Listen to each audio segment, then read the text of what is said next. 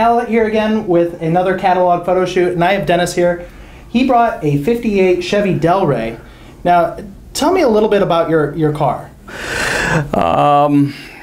It's 58 Delray, which is the cheapest model they make, a two-door post sedan.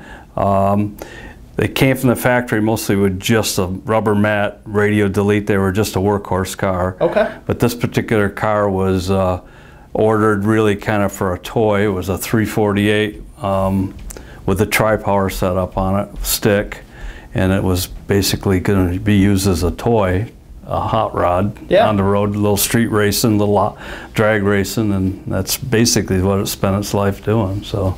Now, in addition to the Delray, you have quite a few other cars. Yeah. What other? You have a 32 Ford that's your daily driver. Yep. And what else do you have? We have a 59 Corvette, which my wife has claimed as hers. So, and a 55 Nomad that's in the works.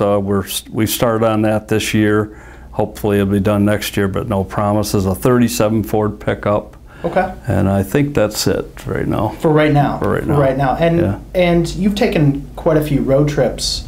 You're just coming back from Good Guys in Columbus. Good Guys, Columbus, yeah. It's the second time you've been there. With this car. With this car. Yep. And so what are some of the other trips that you've taken? For Good Guys, was Indianapolis was one a few years ago. That was in our 55 Nomad, which was an adventurous run. Yeah, you were telling me a little bit about that. Yeah. You went over a bump and ruined an oil pan. Yeah, going down the highway, brand new paved highway, and the bridge they forgot to pave, and it had about I'd say a 4-inch to 6-inch drop off, and I have an aluminum oil pan on it with a little square block for the oil drain, and that caught that oil pan and just ripped a hole in it and lost our oil that fast, but didn't hurt anything, the motor or anything, and we were very fortunate. We kind of grouped up. We always travel in 4, 5, 6, 10 of us, and we went back to the next little town to see what we could find for parts. Went to a little Chevrolet dealership and went to the parts department, and the guy says, "I don't have that, but I do know someone that does have it.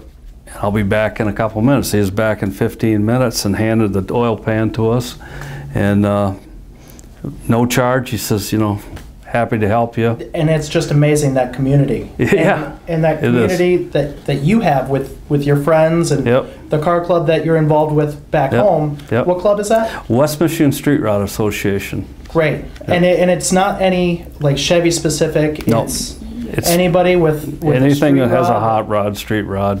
Very muscle cool. car, we've got them basically all covered in that club. So now you travel around quite a bit to different car shows, and what are some of the trends that you're seeing in different cars that are being done more recently? What are some things that are catching your eye? The things we've been talking about lately is the color changes.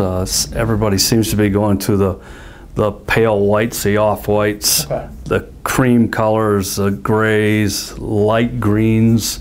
That seems to be the big trend, I think, now.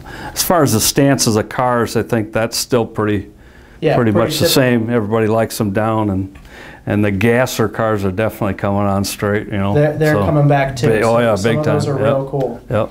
Now you're working on you have your projects, you have your past ones. Is there any one that has gotten away from you? One that you wish you kept and wish you held on to? Yep, a blue 55 Chevy Nomad. Okay. We ended up selling it at Good Guys a few years ago.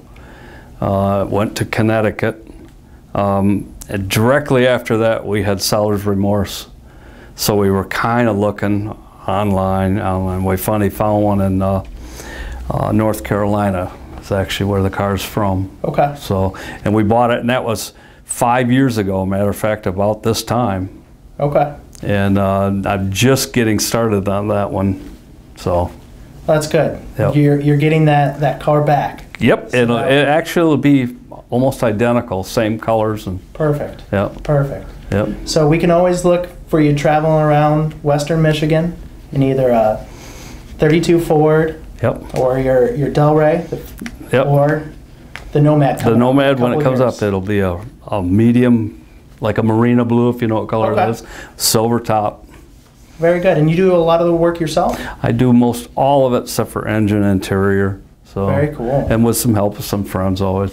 That's the best way to do it. Is always have a friend that can, you know, when you run into a trouble spot. Yeah, you try to do as much as you can do yourself. Yeah.